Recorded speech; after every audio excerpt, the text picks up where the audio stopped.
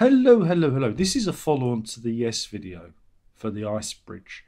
I can't take credit for this.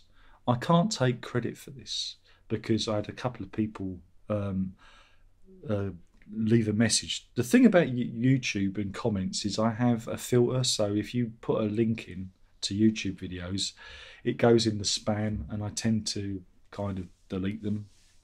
I'm sorry, because I don't know where it's linking to.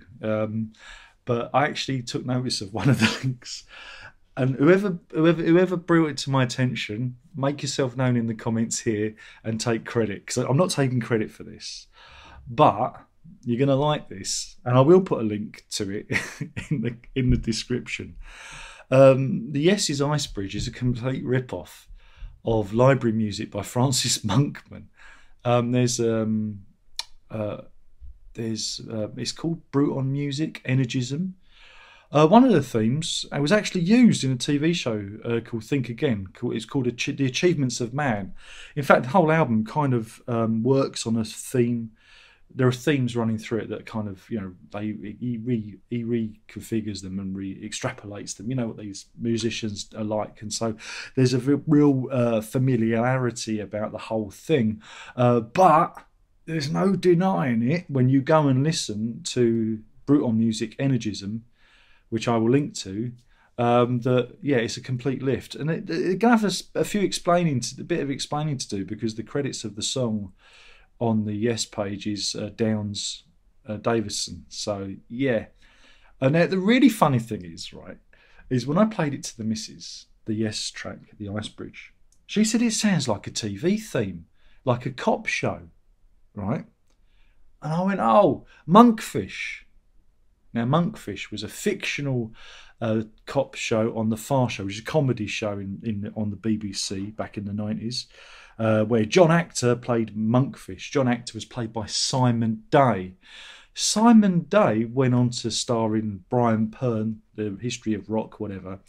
And in the final episode, he did a spoof of The Long Good Friday with Peter Gabriel as the villain.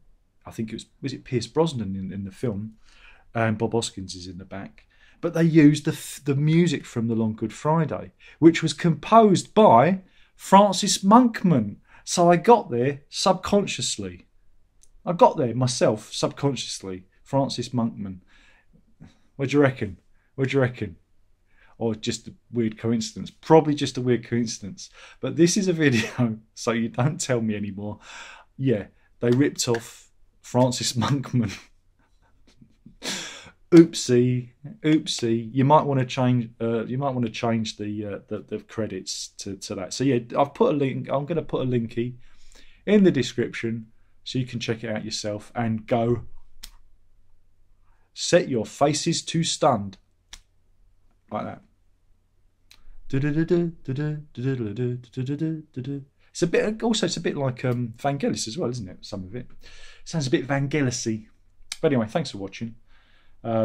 Just a tiny little one. Ta-ta. But prog on and go and listen to the Bruton music album, Energism, 1978.